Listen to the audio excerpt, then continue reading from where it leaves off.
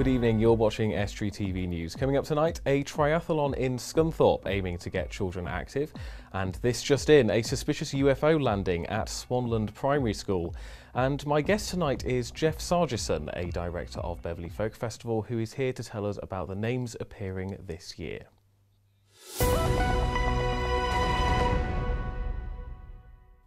Welcome to S3 TV News, I'm Richard Morris. But first, it's over to Erica Barker for all the news headlines.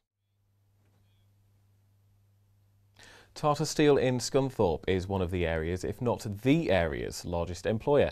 Now, across the country, they're travelling to various venues and inspiring children to take part in triathlons. On the rainiest possible day to hold a partially outdoor event, I went along to find out more.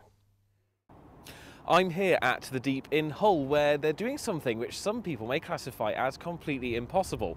They have to count every single animal in their collection. He may have died over 30 years ago, but the comic legend that was Tommy Cooper still exists in the nation's collective memory. Now, a new tribute act is hoping to remind us all of what made the man so great. John Hewer, aka Tommy Cooper, joins me now. Hello. Hello, how are you? I'm very good, thank you. How are you? Good. I'm very good, thank you. So tell us a little bit more about sort of the background of him, because obviously he is such a sort of legend in British comedy. Yeah, he is a giant of the last 100 years of entertainment, and I think he... And it's a pretty high-profile show, really, isn't it? I mean, you've been performing it for quite some time, and you've also had lots of media exposure sort of previously about it as well, so give us an idea about that. And of course, we'll be staying with you for the rest of the show, but obviously you're going to be in Grimsby, Louth. That's right. Thoughts we're going to be giving out all the details of that a little bit later on in the show. Please do stay with us, because what we're going to be doing is we're going to be doing something with these very interesting things on the table here. So do stay with us, and we'll come back to you in just a couple of minutes. Thank you. You're watching S3 TV News. Coming up, red deer are invading Lincolnshire and people can go visit. And Erica Barker will be back with all the latest local sports news.